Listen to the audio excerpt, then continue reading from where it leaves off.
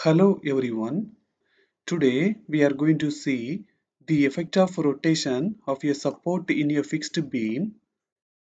Let us consider a beam which is fixed at A and partially fixed at B. You can see that the tangent in the point B rotates at the angle of theta B. That is why we say the beam is partially fixed at B. Let us keep L as the span of the beam and theta B as the slope in the point B. Let us keep MA as the fixed end moment in the point A. Let us assume that it is acting in the anticlockwise direction. Let us keep MB as the fixed end moment in the point B. Let us assume that it is also acting in the anticlockwise direction because there is no load in this beam. Let us keep RA and RB as the vertical reactions at each ends. Let us assume that RA is acting upwards, so RB should be acting downwards because in this beam there is no vertical loads. In this beam, let us make a section XX at a distance of x from the point B. In this section, we are going to find out the moment mxx. I am going to find the moment from the point B. In this case, I am moving towards left hand side. Clockwise will be negative and anti-clockwise will be positive. Let us find mxx. MB is acting in the anti-clockwise direction, so it will be positive. RB is acting in the clockwise direction, so it will be negative, and the distance is x. Let us equate mxx with Ea d square y upon dx square. Then let us integrate on both of the sides. When we integrate Ea d square y upon dx square, we will get Ea dy upon dx. For making the integration of these two terms, we can use this formula. Using the formula, we are getting this. C1 is the constant. We know that dy upon dx is the slope. In the point A, there is a fixed support. In this fixed support, there is no rotation, so there will be no slope. In this case, we can make a condition when x is L, dy upon dx will be 0. In this equation, instead of x, let us apply L, and instead of dy upon dx, let us apply 0. When we do that, we are getting C1. In this equation, instead of C1, let us apply this. We have just made the equation for the slope. Let us keep the slope equation as number 1. Now let us integrate this equation. When we integrate, we will get this. C2 is the constant.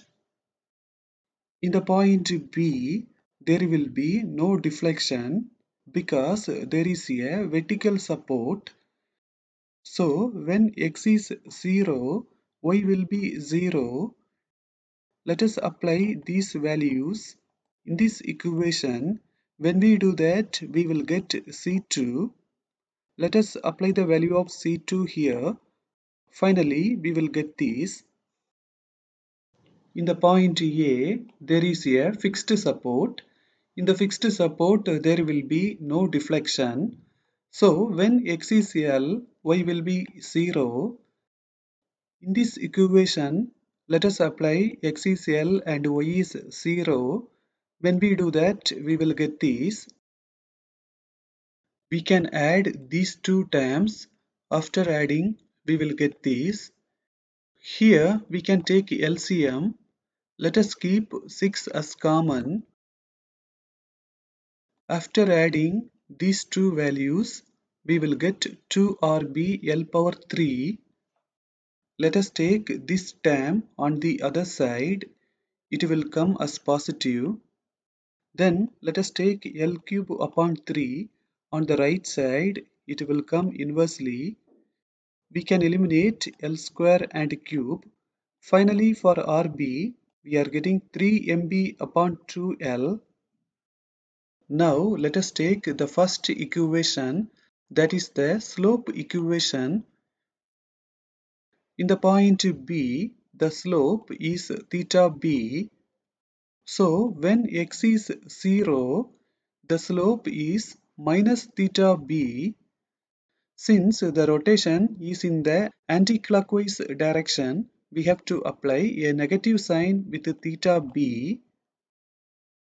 So in this equation, let us apply x is 0 and dy upon dx is minus theta B. Instead of RB, we can apply 3MB upon 2L.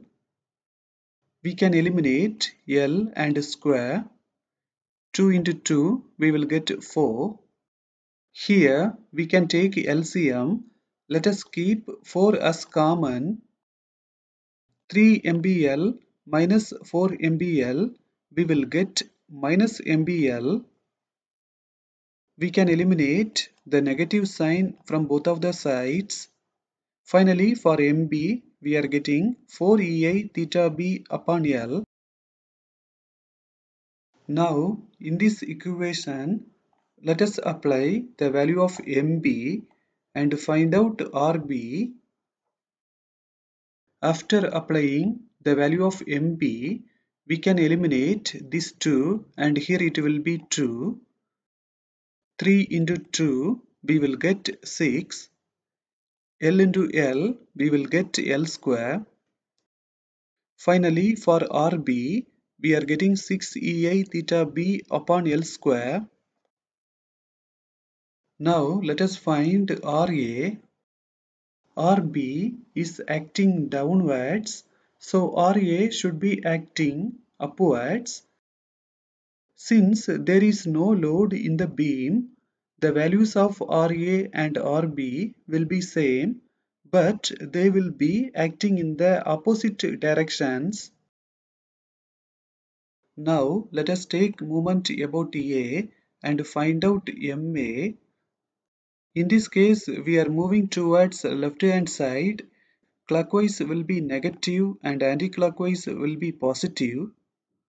MB is acting in the anti-clockwise direction, so it will be positive. RB is acting in the clockwise direction, so it will be negative, and the distance is L. MA is acting in the anti-clockwise direction, so it will be positive. We can eliminate L and square. Then let us take these two terms on the right side. So they will come with the change of signs. 6 minus 4, we will get 2.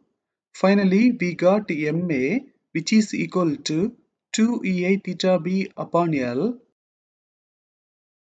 In this analysis, we have got the fixed end moments MA and MB.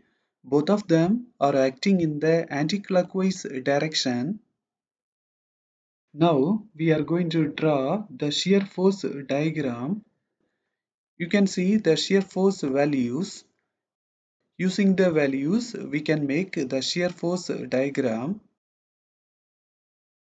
Now, using the fixed end moments, we can make the bending moment diagram. Here you can see the bending moment diagram. Now we are going to end this session. Thank you for watching this video.